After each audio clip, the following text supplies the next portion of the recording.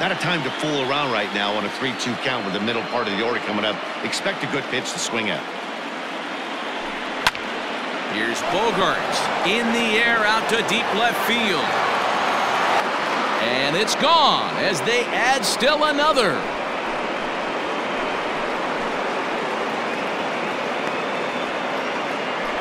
It's a solo shot for Xander Bogaerts. His first homer here in the series, as it's now a 6-run ball game.